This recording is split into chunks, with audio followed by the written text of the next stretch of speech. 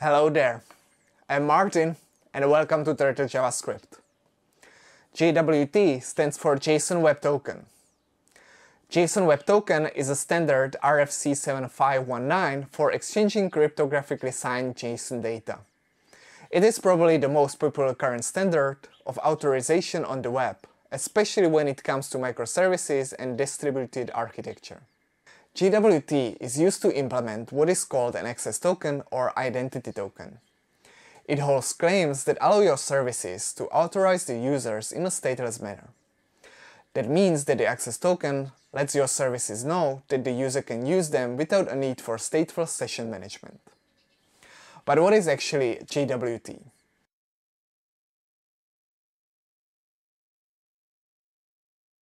JWT is simply a signed JSON intended to be shared between two parties. The signature is used to verify the authenticity of the token to make sure that none of the JSON data were tampered with. The data of the token themselves are not encrypted. The generated token might look like this. The token is just base64 code.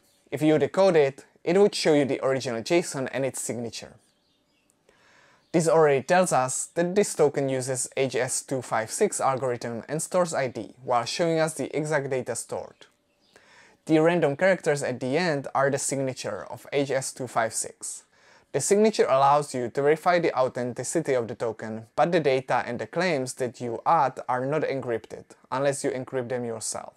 This is a working example of creating JWT in JavaScript. I'm using the JSON Web Token library.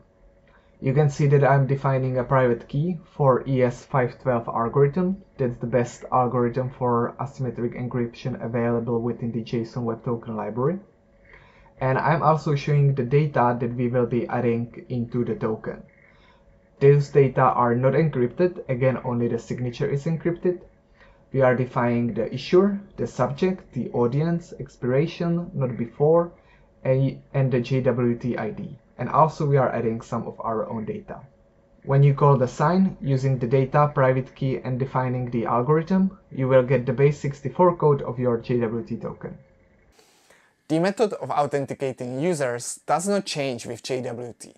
You can still use a username and password, although you should use something more secure, like two-factor authentication. The difference is only in how you manage the user authorization, how you let your service know that the user has permission to do something.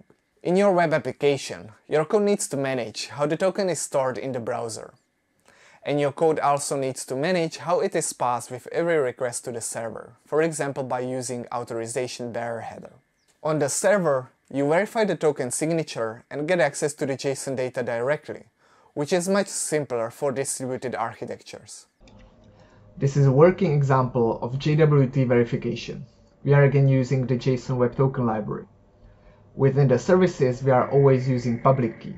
Public key is public for the services that are using it, but not on the internet. Private key is used only in the authentication service that produces the original JWT. We have an example of a token that we have received as part of the request to the service, and we are calling the verify. You can see that we are using the token and public key and that we are defining the allowed algorithm, the ES512. As part of the verification, we are also checking the audience and issuer. If anything fails here, an error will be thrown. And as a result of a verification, we get the original JSON that has been attached to the JWT. Again, keep in mind that the JSON data are not encrypted, we are only verifying the signature. In case that someone would decode the base64 token and change any of the data in the JSON during the verification, we would receive an error because the signature also contains a hash of the original data. That's how we make sure that no one can tamper with them. That is all the magic that there is to it. With this information, you should be able to make a working solution. However, there are also a few considerations for your implementation that you should think about. How do classic session management and JWT approach differ? What should you store in the JWT? Where to store the JWT token in the browser? How to implement refresh tokens? And of course, what encryption algorithm should you use? For these topics, look at my existing videos, or sign up for the future ones. Alright, see you next time and have a nice day.